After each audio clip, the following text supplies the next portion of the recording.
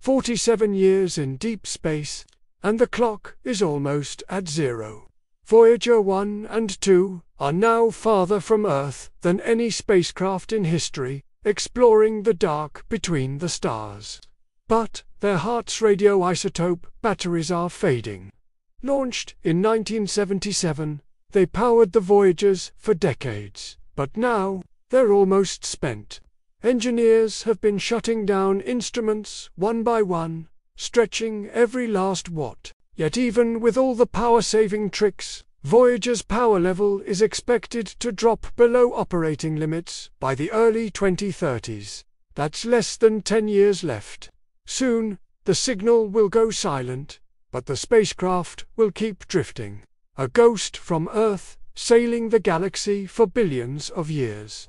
Humanity's oldest explorers, whispering their final messages across the stars.